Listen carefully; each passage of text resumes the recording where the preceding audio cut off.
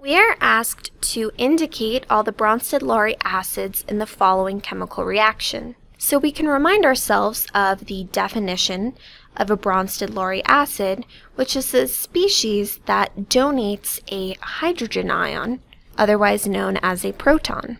So a Bronsted Lowry base is what accepts that hydrogen ion.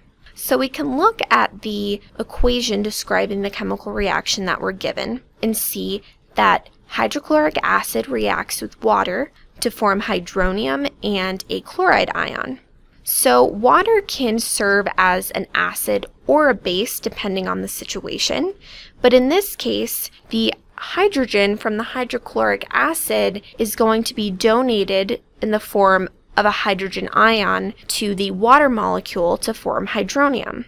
And if you don't know that HCl is a strong acid, you can see based on our equation that that must have donated hydrogen because we're left with a chloride ion on the right-hand side.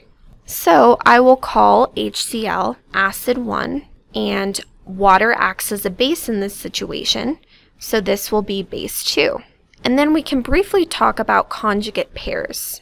So the conjugate base to hydrochloric acid will end up being this chloride ion, which I'll denote as base 1. So acid 1 and base 1 form a conjugate pair. And we can see that this reaction is in equilibrium by this double arrow here.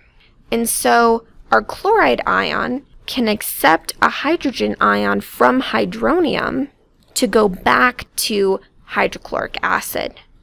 So this reaction can move forwards or backwards. So the chloride ion serves as a conjugate base.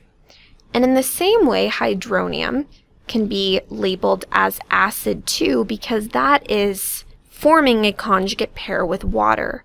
In a similar way, hydronium can act as an acid by donating an ion to the chloride ion. And so now we can see the conjugate pairs. So the Bronsted Lowry acids are hydrochloric acid and hydronium, which is the conjugate acid to water.